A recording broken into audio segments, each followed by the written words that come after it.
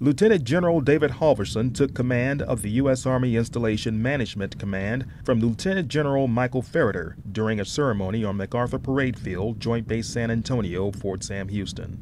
Halverson also took over as the Army's Assistant Chief of Staff for Installation Management. Officiating the event was General John F. Campbell, Vice Chief of Staff of the Army. IMCOM's role in the Army as it recovers from 12-plus years of war and prepares us for the next conflict will remain of the utmost importance. We need continued balance and uniformity as we endure physical challenges, retrograde from the wars, and remain ready and resilient for future contingencies.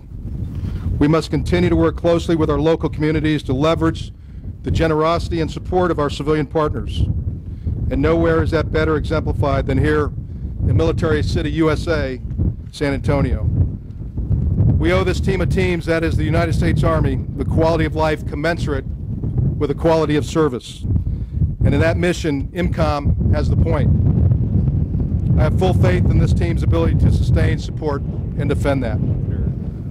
The Installation Management Command supports the United States Army's warfighting mission by providing synchronized, integrated, standardized, effective, and efficient services, facilities, and infrastructure to senior commanders, soldiers, civilians, and families to enable a ready and resilient Army.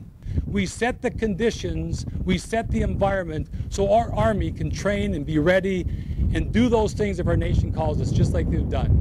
We want our Army to understand that we will always take care of them, just like our Gold Star family members, just like everyone. We will never forget. It's the passion on which we give to being part of this Army, this profession that fought for freedom. We will never forget, and we'll continue to do those here within IMCOM and ACSM. We are passionate about our soldiers, we are passionate about our families, we're passionate about this community and what they do. Reporting from JBSA-Fort Sam Houston, I'm Tony Hurst from the 502nd